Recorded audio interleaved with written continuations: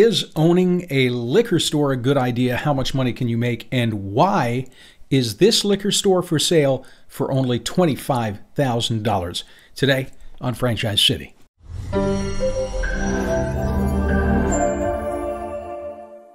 Everybody drinks, right? So owning a liquor store is a good investment. That's what most people think, but it's not that simple. First off, and I'm amazed at how few people actually do this, ask yourself before you buy any business, what are your goals?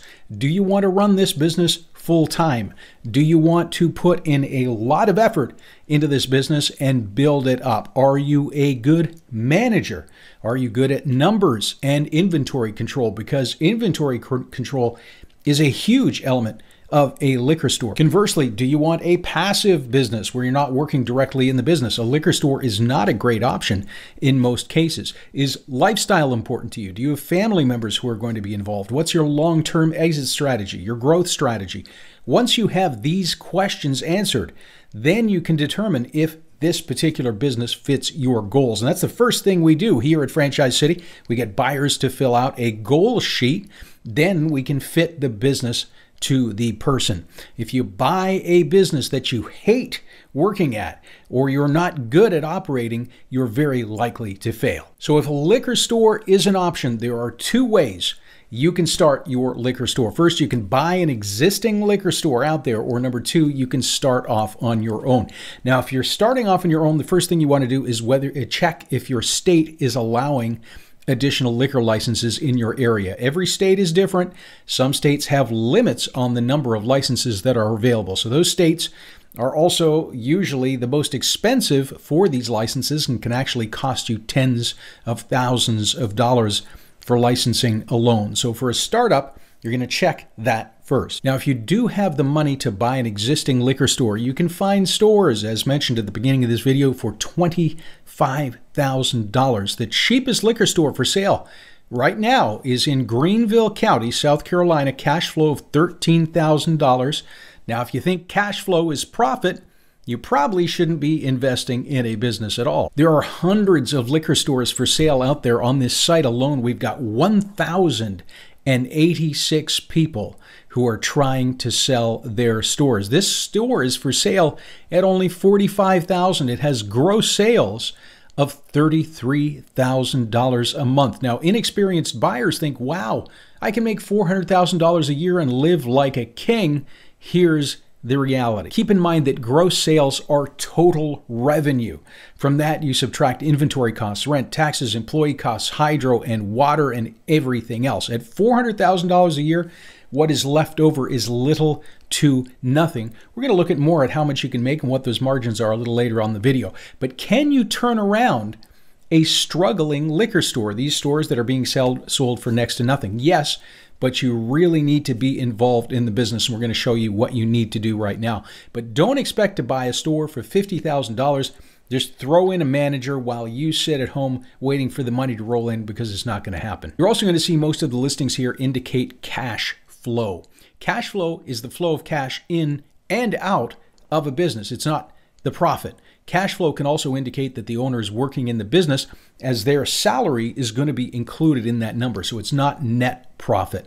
And these smaller liquor stores are potentially good businesses for owner operation, but just don't provide that volume that allows for an absentee owner, and in most cases never will. But how much money can you make owning a liquor store? Now, there's no hard and fast rule, and your business skill relating to margins, inventory control, all those other things are going to make or break the business.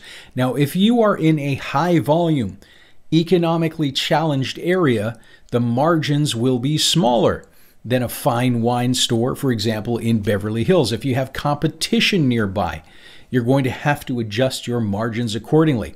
So there's no real set rule to margins. There is a suggested ballpark margin, might be about 40 to 50% on wine, about 20 to 30% on the hard stuff. But remember, these numbers absolutely need to be adjusted to reflect your local market conditions. So if your store makes $1 million a year and your average margin is 25%, which is unrealistically high in most cases after considering costs of goods sold, or COGS, but you'll have $250,000 left over. Now, that's not bad, right? But don't forget, you've got to take off your rent, say $70,000 a year. That leaves you $180,000. Are you working in the store 8 days a week, 24/7? No, you've got to hire a cashier. Just one cashier is going to cost you about $30,000 a year. It's going to leave you with $150,000. If you need another part-time stock person, right? You can't do all these things just yourself. You're down to about $130,000.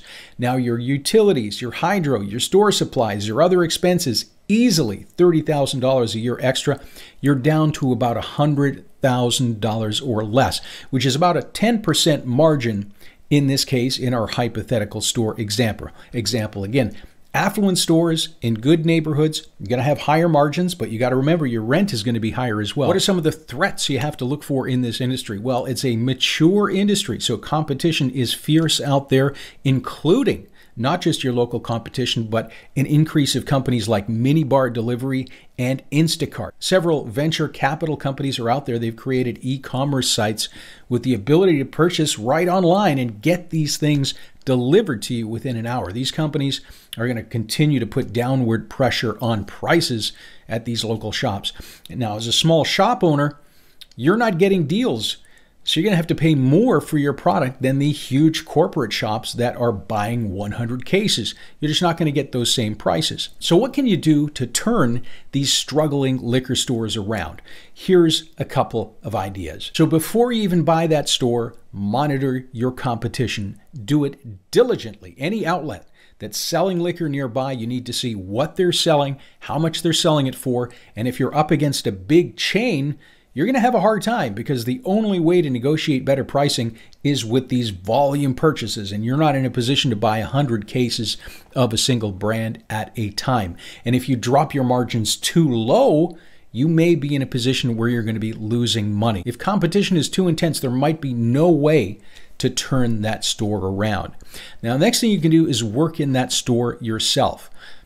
A lot of buyers thought they were just going to put a manager in, let that thing run themselves, and that did not work out. So if you can find a store like that, it could be a good deal if you work in the store yourself. Liquor stores, not great options for passive businesses. And one example, are you going to notice if one bottle amongst hundreds goes missing and your employee is pocketing that money, or if they claim a case of bottles broke when it actually went out the back door? Liquor stores, if they're run well, and if they're owner operated, they can potentially be good money makers, but they're not great for passive ownerships. Next up, check if anybody's providing delivery in the area. If not, provided. Especially if you're competing with these people locally, you really need to offer something extra to your customers. After that, you need to understand your customer base, managing your inventory. What brands do they like? What do they like best? If you're in a high-end area, you're of course going to carry more fine wines. If you're in an economically challenged area, you're going to want to stock more low-cost alcohols. Now, if you buy a high-end store, do you personally know enough about these fine wines to help your customers? Or are you going to need to hire a specialist? If you hire a specialist, that's going to cost you more money, but it's going to be critical to selling your product. Now, if you run out of products, you didn't do inventory control well, you're going to lose money and very likely a customer. They're not going to come back to you. Every single business, not just a liquor store, has a rhythm. And if you're not in tune with your customer needs and the local demand, you're just not going to do well. Now, it's another reason why working in that store, learning that store, getting that rhythm down is important. And finally, market yourself. Most liquor stores out there don't have a website, and it's a great opportunity to turn a business around. Your website, your social media, your online presence can promote specials to your customers. You can have promotions, you can have wine tastings, you can have new product announcements, and just keep your store at top of mind with your customers while finding new ones out there. Marketing, it's a huge skill for any business, and any entrepreneur really should have at least a rudimentary understanding of online marketing. And liquor stores in particular, most of them are in the dark ages still. There's no websites out there. So you can get into a local area, build yourself a website, and potentially take over that region. Is an ATM business a good idea? I'll put that link above. And Alex Flasinski, he's a liquor store owner in New York. He's got a great channel here on YouTube. I'm going to place that link down below. Please like and subscribe, and thanks very much for watching.